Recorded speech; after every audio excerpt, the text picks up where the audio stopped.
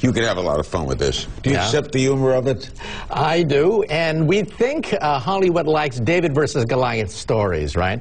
However, it could be Goliath versus the mosquito in real life. They could be that advanced, we could be mosquitoes. However, even Goliath is not going to go where there's a swamp of mosquitoes. So even though our technology may be primitive compared to Goliath, it's not going to be a one-to-one combat like in science fiction. They may avoid us. As a noted physicist, what puzzles you the most? Well, what puzzles me the most is the so-called Fermi question. Why aren't they here? If they're so expansive and so galactic in their scope and billions of years more advanced. And I think the answer to me is pretty clear. We're not on their radar screen. Okay. We're simply too insignificant to them. Seth, is there any science fiction movie that came close to capturing what you think might be?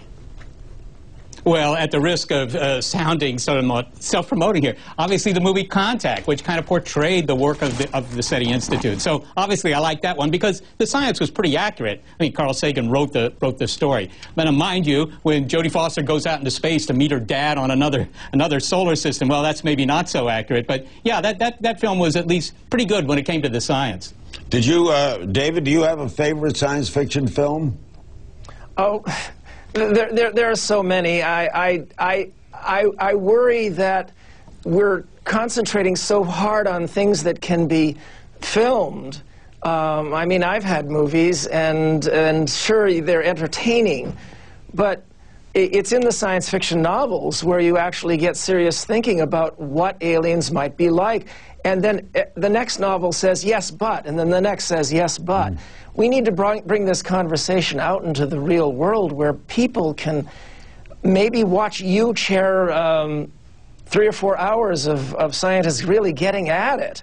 Because the historians have a lot to say, the biologists have a lot to say, and they have not been consulted in any of this so far. I would volunteer immediately to do that. Dan, didn't you make a film about your stepmother being an alien?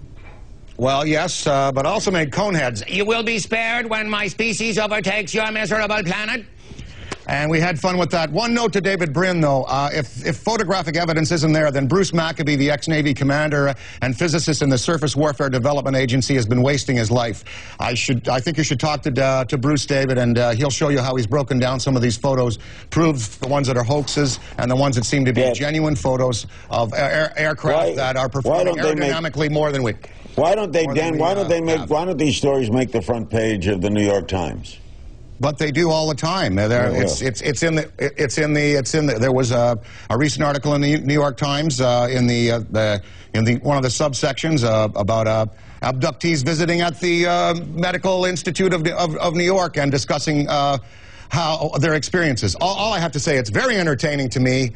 And let's keep it grounded in science, but please accept maybe that the reality is that maybe they are here coming to treat us like the ants that the doctor talks about, and that really ultimately in the end they will not want anything to do with us because we're basically pretty bad. I got it. All right, hold it. Does the United States have some kind of official policy with regard to aliens? That's next. By the way, Dr. Kaku's newest book is Physics of the Impossible, a scientific exploration of the world of phasers, force fields, teleportation, and time travel. Is there a government policy about this? Well, we used to have the Blue Book. The government used to monitor these things, but then it shut it down and lost interest. And then, you know, the UK and other countries have looked at these things, but pretty much they're not taken seriously. But however, I personally believe that 95% of these sightings can be dismissed, but 5% of them really give you the willies. 5% of them cannot be explained easily using the known laws of physics. Now, that doesn't mean they're not natural. It just means it's difficult to explain. Seth, do you believe in the Area 51 or the New Mexico story of hidden bodies? Do you believe that? No, well, no, Larry, actually, I don't believe that aliens came 500 or 1,000 light years to enjoy some Tex-Mex cuisine in the Southwest, and then in the last 50 feet made a navigation error and crashed into the dirt. I don't think that that's the case. I might point out, however, the government does have at least one policy when it comes to extraterrestrial life. There's a whole Office of Planetary Protection within NASA, and it's not to defend us against the aliens as you would in the movies, but simply to make sure that if we bring rocks back from Mars, or we send rockets to Mars, that we don't contaminate either planet by carrying the biology alongside, so that we don't, mistake Martian life for earthly life, vice versa, or simply bring a pathogen back to Earth. Dan, why doesn't the government treat it seriously? Well, I think the government... Dan. I think I'll let Dan first. Okay, sorry, David. I think the government has. They've been interested for many years. There's all kinds of footage from the 50s of Air Force majors and generals in Ohio and Michigan going on TV and saying, we know you saw something, we're not sure what it was. Joint Army and Navy Air Force publication number 146 specifically instructs pilots and naval and Army aviators, if you see one of these things, don't talk about it. It's a breach of national security. The Air Force has been very interested. The General Nathan Twinning memo says we have to look into these things. They're aerodynamically advanced, and there is something here. David, the Air Force has lost interest, but they have been interested, and I think are today still. David, is that true? Well, I want to speak up for humanity in two ways. First off, Michio is completely right that the Earth was prime real estate for 2 billion years before we came around. We see no signs, even in the geology of the rocks, if they had tossed a Coke bottle or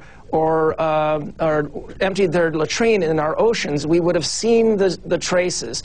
So the Fermi paradox, the great silence, stretches on a big time, and it is the big question of why we're alone. But I want to speak up for people in America. These retired, crotchety old engineers would have been speaking up a lot more if they had been in Area 51, if there had been a Roswell. Okay, let me get... Do you know any engineers? Okay, let me get a break and we'll try to close on that because we've just, as usual, skimmed the surface.